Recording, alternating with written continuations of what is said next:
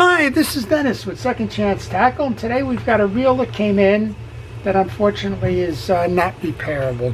James sent it to me, and I did my analysis on it. I know it's not going to be repairable, but I thought I would give this as an example of how salt water can ruin a fishing reel.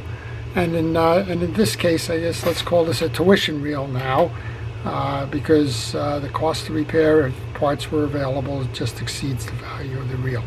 This is a Mitchell 300X. This is a reel that Mitchell made. It was made in China. It's the new wave of the Mitchell product line that's owned by Pure Fishing. When James sent this in, he sent it in because there's no anti-reverse. And so the first thing you want to do from a problem diagnosis is you want to go in and find out how this reel is made. Well, this reel has an anti-reverse that's an instant anti-reverse, and it's up top under the rotor. And then you want to see what parts could be affected by it and see what is failing in the reel. So what I thought we would do is show you the process behind that. We'll take an internal look at this reel, but this is an example of how salt water can cause a reel to fail, and we'll talk a little bit about best practices in terms of dealing with the salt water right up front. So to get started, you want to remove the spool. And while I'm doing that, if you have an interest in these types of videos, if you like to learn about fishing reel repair or just fishing reels in general, and how they come apart, how they're made, how to service them, good points and bad points about those reels, well, this is a good channel to watch, and I would recommend that you go ahead and subscribe to my channel if you like those kinds of videos. So to remove the rotor up top, we can remove it from the top. We don't have to take the case off. We'll take the case off later to look at the reel, but again, I know this one is beyond repair because of the work I've done previously. There is a spool shim washer that is on this reel. You can see it here. This one seems to be leather or some kind of fabric. That adjusts the height of the spool so that your line can spool evenly as you go up and down. Then you have a little click ratchet. That click ratchet, there's a little trigger under here. You can see sometimes it's a spring. This one is a little piece of plastic here.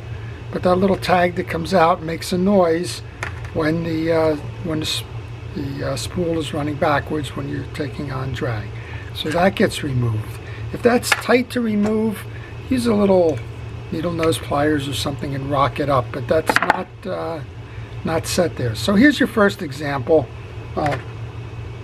First example of the issue is the salt water has corroded this screw. There's no screwdriver that can hold that. Now again, I've had this reel open previously, but I thought it would serve as a good lesson for everybody. So what I did was that little screw just holds down a lockdown clamp on here, and this particular lockdown clamp is not that strong. So I used a deep socket and just a little bit of extra oomph, and I was able to loosen up the rotor tie-down nut without damaging that. Now, you can leave that in place, you can knock that out, you can try to replace that. Again, that's all on the presumption that you can make the reel work again. In this case, we're beyond that. So when I pulled that off, here's what I saw. When you remove that rotor, you can see evidence that the salt water got underneath the rotor here. There's a good pile of sand here. There's greening and corrosion on the counterweight. There's sand inside the trip mechanism here, and just an awful lot of dirt. So that's a good indication that this reel got swamped, or at a minimum that the undersides of the rotors have not been serviced in quite some time. I saw a spinning reel that is totally rusted. And so the first problem that we had was that this dog was rusted in place as well. So it would not move in to engage the little slots that it would hold on. There you can see the slots in between those little studs there. That would not engage. So I did manage to free this up. I took the screw out, I removed the assembly. It's got a spring in it. I oiled it all up, and I was able to make that work.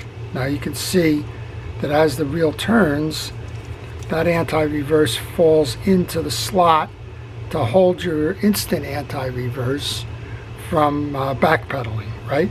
The only problem here now is what really caused this reel to fail is you can't turn it either way. So that instant anti-reverse should work by having a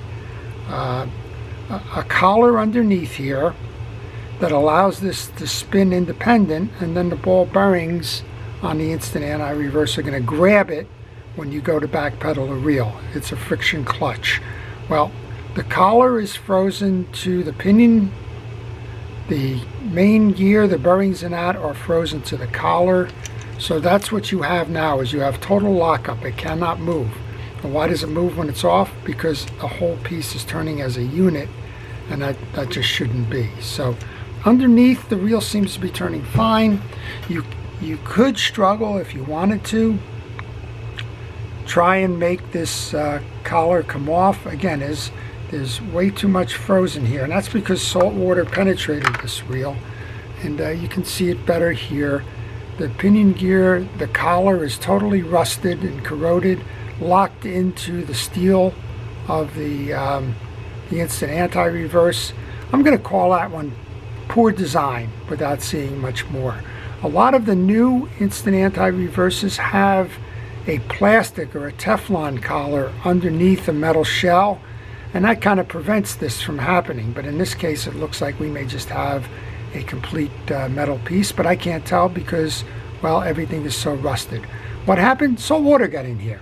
Well, when salt water gets in here and it's not flushed, the salt water is going to corrode these metals. It's going to cause them to rust, particularly if they're a steel material. And it being a steel material, it's going to eventually rust and lock up, and then you're done. So the collar can't move, the inside rotor can't move, the total rotor then is all frozen and locked up. This part is no longer available, neither is the anti-reverse stalk. So you have a reel that was manufactured that does not have parts available for it. You have a frozen assembly that you can't remove, and this reel is no longer of any use to anybody.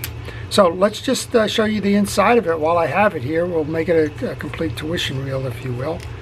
You're going to unscrew the handle. And we know the bottom's working okay, so that's pretty cool. Unscrew the handle. Now we have 4 side plate screws. Here's evidence again of the salt water. This is externally. So you have salt water rust or corrosion on these. That may or may not be a stainless steel screw. I can't tell. It may just be that this has got a lot of dirt on it. And I understand this reel was the fellow's father's reel. And I don't know if the story behind it. Those would always be good stories to tell if reels could talk. So if you like these kinds of videos and have a question about this reel or any reel in particular, if you leave that question in the comments section, I'll try and get you an answer to that question. It could be on a reel that you're working on. Maybe you're having trouble repairing one. Maybe you've got a problem with your reel and you're trying to figure it out from a diagnosis standpoint.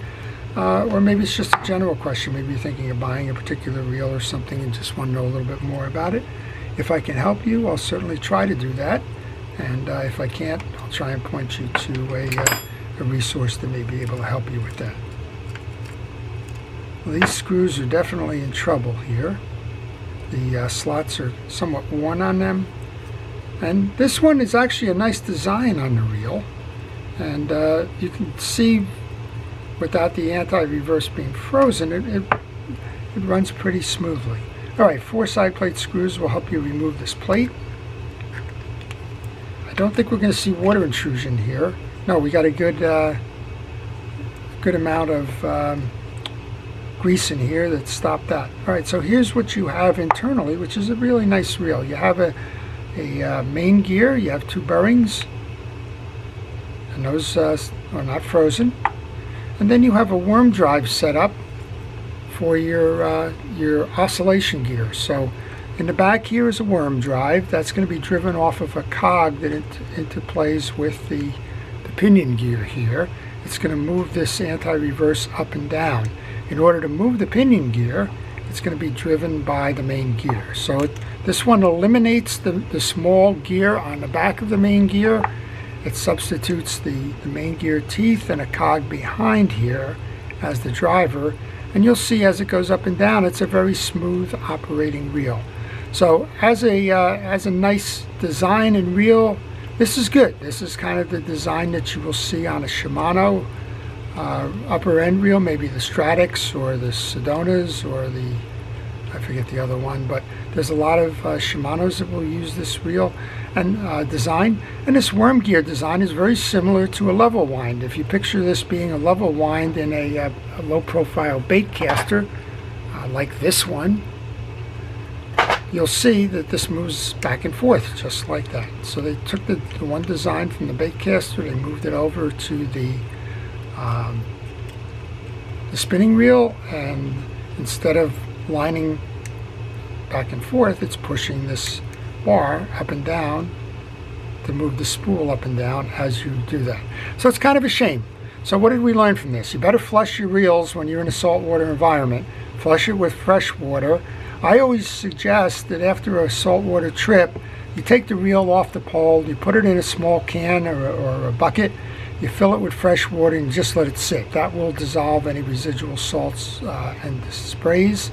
We also learned that you should do regular maintenance on it. This one has been sitting a while, and you should keep these reels lubricated. Now, down below here, it's in pretty nice shape, but up above, I guess what happened here is that screw probably became worn. You couldn't get that off. Nobody paid attention to servicing the upper end of the reel, and ultimately that salt water just did this reel in. So that's a little bit of problem diagnosis and a little bit of a warning if you're fishing in a saltwater environment, and a little bit of a suggestion in terms of how to take care of these reels.